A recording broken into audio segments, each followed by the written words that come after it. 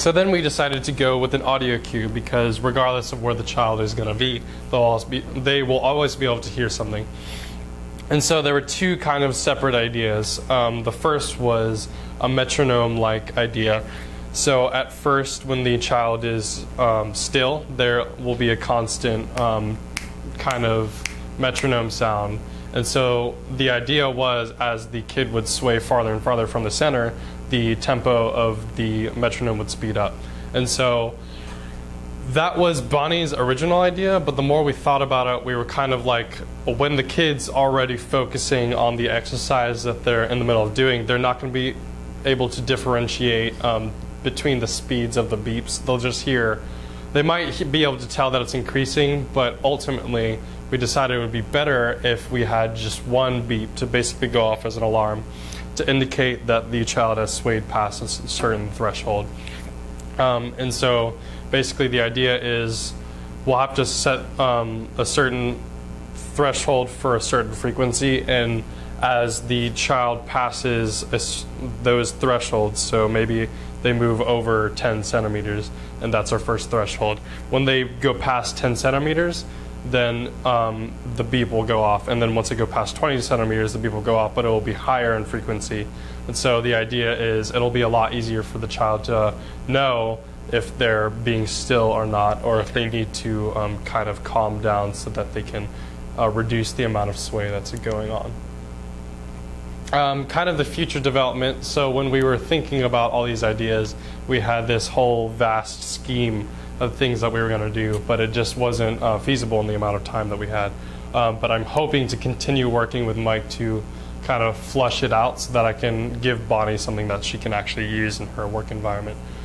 So the next step was going to be taking the two devices, the magnetometer and the accelerometer for thrashing, and communicating to a server via Wi-Fi.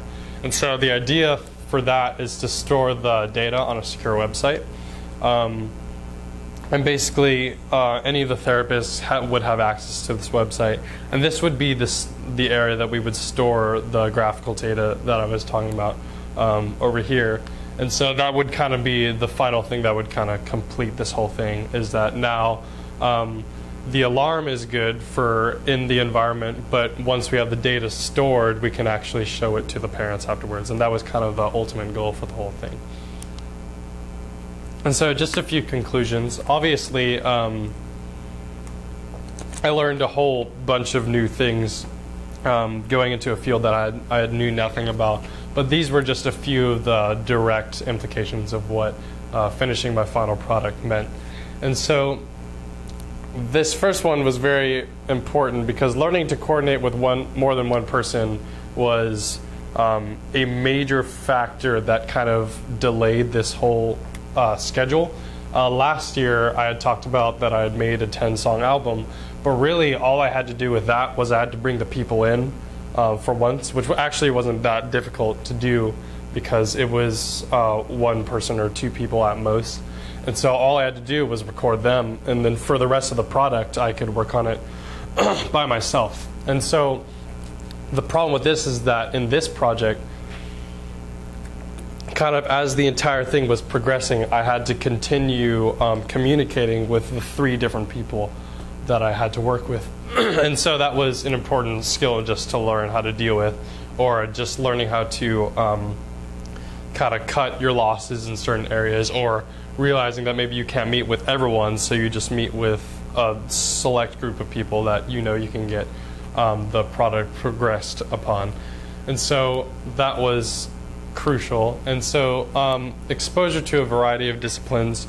I mentioned earlier that my topic was multidisciplinary engineering, because in reality, although I may not have done any kind of high-tech advancement or real engineering work, kind of everything that I did encompassed a lot of broad parts of other disciplines, mechanical engineering for the design of the tunnel, or electrical engineering for the design of my circuit, or computer science when I had to learn coding in C++ for making the device be able to register how far the swing is. And so I decided that just really the best title for what I was doing was multidisciplinary engineering. It wasn't just one specific kind of engineering.